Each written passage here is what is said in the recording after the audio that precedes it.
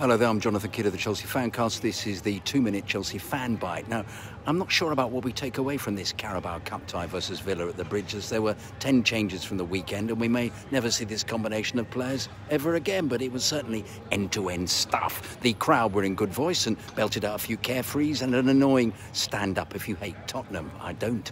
I hate Leeds. Dirty Leeds. So we saw a Timo-headed goal.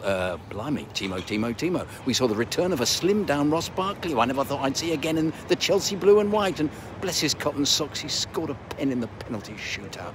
Ooh, I've given the game away. There was a shootout. It was 1-1 at full time. We saw Kepa make a series of very decent saves. He looks like a keeper reborn under TT. Is it down to man management? Was his confidence boosted by saving the pens in the Super Cup final? Whatever it is, he's looking good, which will be perfect for when Mondi's away at the African nations. Anyway, forgot to tell you who played. Only Chilean at left back, didn't set the game alight. The Gangly Bar was interesting, sweet left foot, very pacey. Paired with Trevor Chalobah, whose timing is immaculate.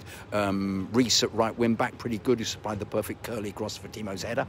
The enigmatic Godoy on the right, who played much better in the second half, actually taking players on, but he's still not the finished article.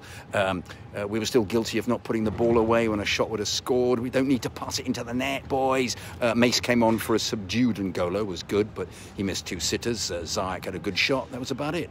Cheek, several good runs, played okay. Saul still looks off the pace. Romelu came on after they equalised with a good header, and we should have won it with sustained pressure. So, onto the pens for them. That serial fouler, Ashley Young, hit the bar. How everyone laughed. Then Kepa saved. In the meantime, Lukaku had scored. Bap. Mace had scored. Bap. Barkley had scored. Bap. Chile hit the bar.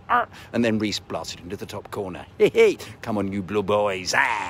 I'll be back on with Chidge and guests for the Chelsea Fancast on Thursday evening, not Friday, at 7 for the Man City at home preview. So make sure you download it from Acast and all good podcast providers. I thank you. Wow.